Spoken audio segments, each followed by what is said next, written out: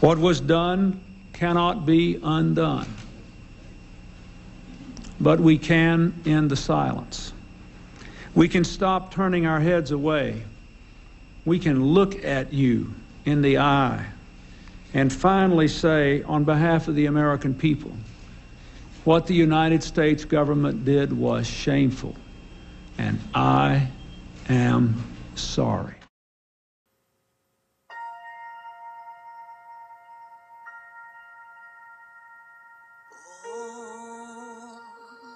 Show me, Lord,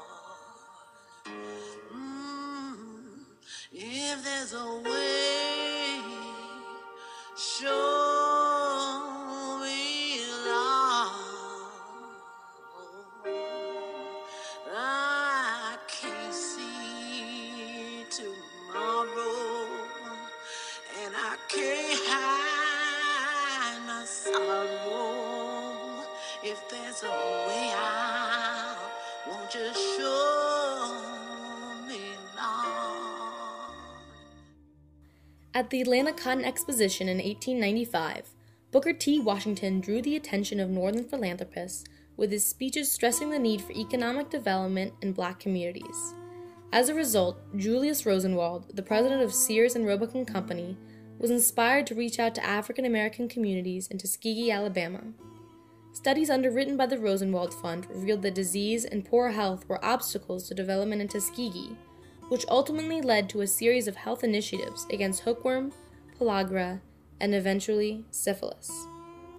Syphilis is a deadly venereal disease that, if left untreated, can result in deep skin lesions, heart disease, bone deformities, blindness, paralysis, and dementia. Early treatment for the spirochete bacterium that causes syphilis included mercury, bismuth, and later arsenic. These treatments were typically ineffective, often dangerous, and sometimes fatal. Launched by the U.S. Public Health Service, PHS, in the 1930s, the Tuskegee Study began as a health initiative to reduce venereal diseases in the rural South. The Rosenwald Fund financed a 2-year demonstration project and discovered the majority of Macon County residents were poor African Americans with little or no medical care, and that almost half of them were syphilitic.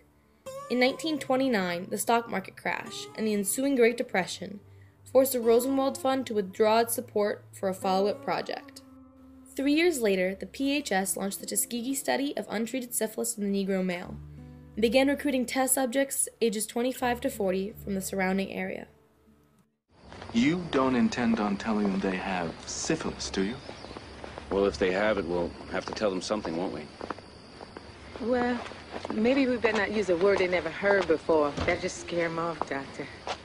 Told they were receiving free treatment for bad blood, a generic term used at the time for many different diseases, approximately 400 syphilitic and 200 non-syphilitic African American males underwent blood tests and later painful spinal taps. Eunice Rivers, an African American PHS nurse assigned to monitor the Tuskegee Study, soon became a key figure because she was trusted by the subjects and ensured their cooperation. Although she knew the true intent of the study, she did not inform the men, convinced that they were better off because of the other medical care they were receiving. These subjects were never told that they had syphilis. In fact, the researchers did everything within their power to prevent participants from discovering they had the disease. During World War II, the PHS purposely excluded patients from the draft to prevent them from learning about their syphilitic status during medical examinations. Treatment was withheld from infected subjects, even after penicillin was proven to be a safe and effective treatment for syphilis in 1943. Excuse me, nurse, we're here to get this man a penicillin shot. Name? Willie Johnson. Can't help you. Why not? Name's on the list. What list is that, ma'am? Tuskegee Study. No penicillin allowed. How come I can't get a shot like Caleb got a shot? I come. Never mind, Willie. Come on, we just go somewhere else. Won't help. They sent the list to everybody. In 1966, Henry Beecher published an article in the New England Journal of Medicine exposing corrupt medical studies, drawing attention to the unethical procedures used in many medical experiments.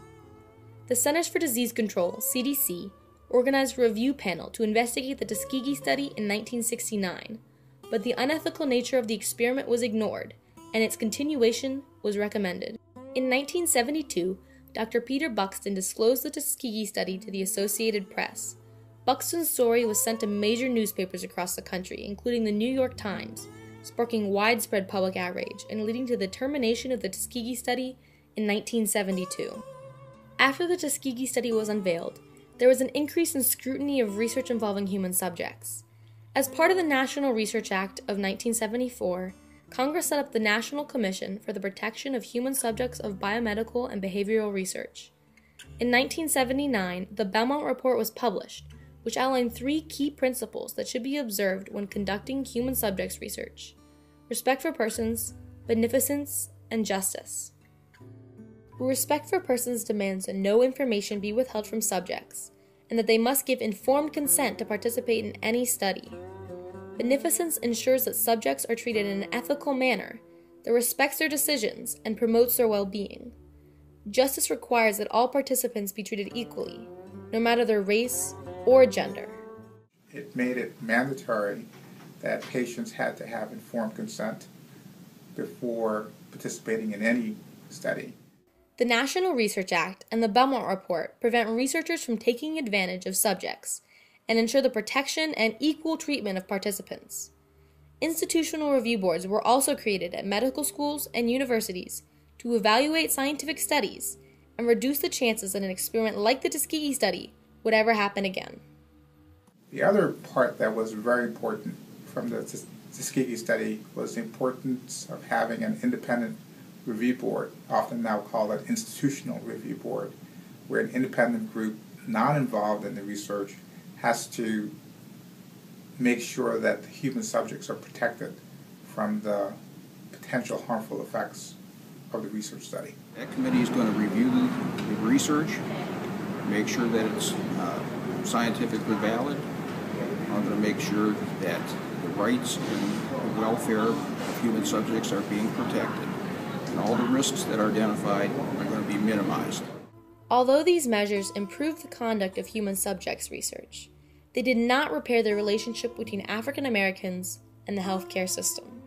And institutions and physicians and other researchers have to work a lot harder in order to convince African American patients or any minority group to want to participate in research. I think the Tuskegee Study has had a profound effect upon how African Americans interact with healthcare providers in the United States, probably particularly older patients and patients in the parts of the United States in the South. I think it has led to distrust of healthcare in general, and particularly distrust of clinical trials with respect to the belief that clinical trials are experiments that could potentially be harmful. And I think that largely is a legacy of the Tuskegee experiment. In 1973, Fred D. Gray, a civil rights attorney, filed a $1.8 billion class action lawsuit with the help of Cecilia Foote, a widow of a Tuskegee victim, and Bill Williams, a survivor. In response, the government agreed to pay $10 million in reparations to the subjects and their spouses. In 1997, the Legacy Committee was established to persuade Bill Clinton to apologize to the men and families affected by the Tuskegee Study. President Clinton made the formal apology on behalf of the federal government. The project denied treatment to men with syphilis, and the president says their lives were trampled on. The Tuskegee Study was a tragic and scarring episode in African American history, a shameful piece of Southern history, and a lasting blemish on biomedical research. The study publicly highlighted the unjust treatment of African Americans, led to the creation of codes and regulations for human subjects research, and shattered the relationship between African Americans, medical professionals, and the healthcare system. The Tuskegee Study may have revealed a large amount of important information about the effects of untreated syphilis, but was it worth taking advantage of the participants and leading them to their deaths in the name of science?